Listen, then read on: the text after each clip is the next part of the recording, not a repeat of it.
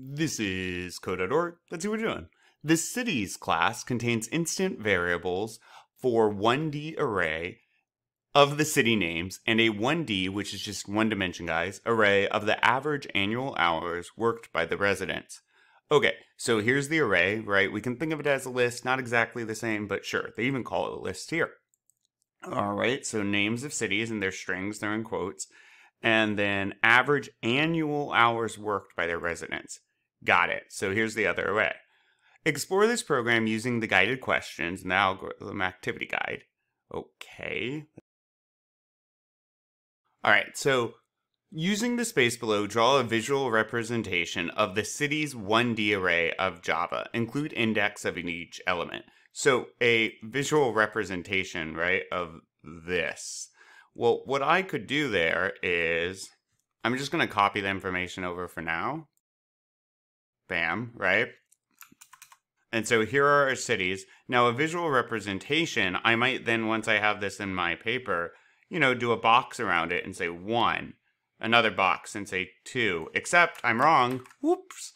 0, right? Because indexes start at 0. 1. Yikes. 2, 3, 4. So there's 4 indexes here. And how long is the list? How long is the array? The array has 5 elements is the length, but there's only 4 indexes because we start counting at 0. And I would do something similar for hours worked. What else we got? Has least method is intended to check if all annual hours worked are greater than or equal to specified hours. What should be returned when the 1800 is the parameter? All right, let's check this out. Now notice the hours here. Were all of the hours less than, or all of the hours greater than 1800? No, the last 2 values for Boston and Los Angeles were in the 1700s, right? So does every city have at least that many hours? No, this would be false. So what should be returned is false. Run the code. What was actually returned?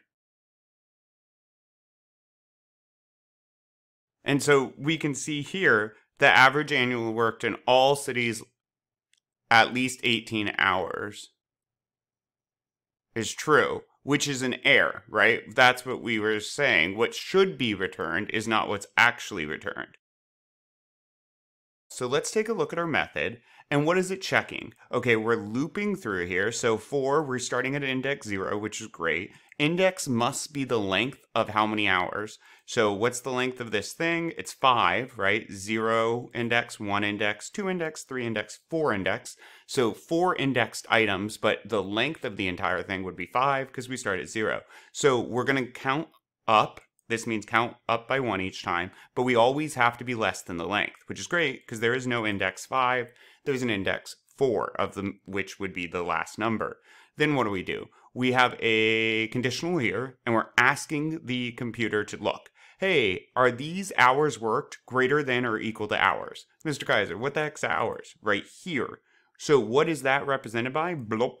Let me go back over here. This value, or this value.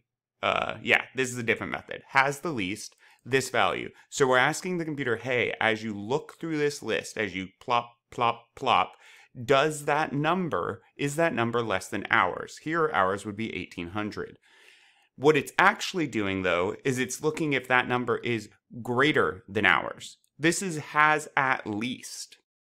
So that's fine. However, if it checks this, the second that just one city has more hours than the requested amount, it returns true, right? And once we're done, once we return true, guys, the method isn't running anymore. It returns true, it stops checking. So if just one city ends up having more than the asked for amount of hours, then this whole thing returns true. And it should be checking all hours worked are greater than the specified. So this is not functioning correctly, right? It should only return true if everything worked is greater. So to do that, we would want to check or return true at the very end, because we know then, after it's gone through everything, that everything must have been greater, right? And then we would want to return false in here. Why? I need to flip the symbol as well. Is it greater than or equal to? Yeah, so and I would want to change this less than. Because when you return something from a method, the method ceases to run. It is done. Once it returns this false value, we go back over here and it prints out false to the screen. So if we're having it return true, the second one city has more than that amount of hours, it never gets through the full list. However, we can return false the second that a city has less than the amount of requested hours, because we know then that not all of the cities have that much.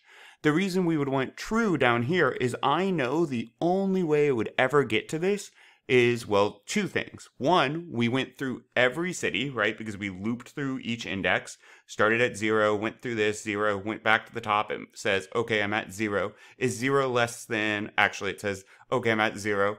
1, add 1, that's what plus plus means. So 0 plus 1 is 1. Then it says, okay, is 1 less than the length of this? And it is. The length is 5. Okay, go again. Checks the next. Checks the next. And as long as all of them are not less, so if one of those is less, it returns false. The method's done. However, if none of them are less than the hours requested, none of those are, then once the loop gets to 5, once it gets back up here after looking at all those times and it says, all right, I'm at the 4 for index, add 1 to index, now I'm at 5, and it says, is 5 less than the length of this array? Well, this array's length is 5, so that's false. The loop is done, so it has to now run the next line, which would return true.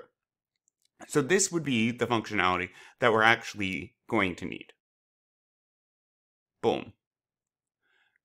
Using the space below, write code to update the average annual hours worked by Los Angeles residents to 1780. Run the code. What is returned by the... Oh, and so this is... Okay, cool. This is getting a city with value of, by the amount of hours worked. And we could go look at that here. City with value of. We again do a loop through all of these values, and we're looking for one with that hours. Then, since we know they're in order, right, these cities should be in the same order as the amount of hours worked. And I noticed the issue here. These two are the same. But then we know that if those hours are equivalent, if those hours are equal, then we can just pop out the city's name at that same index. So it wants us to be able to change hours worked list. Okay, so write code to update the average annual hours worked by Los Angeles residents. It's lacking some specificity, so we could just do something like this. And what line do they want it on?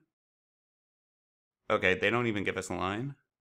So I'm going to go ahead and put it down here after this code and say,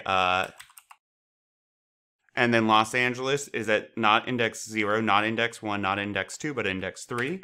So worked hours at index 3, I'm now going to set equal to 1800. Is that what they requested? Nope, 1780.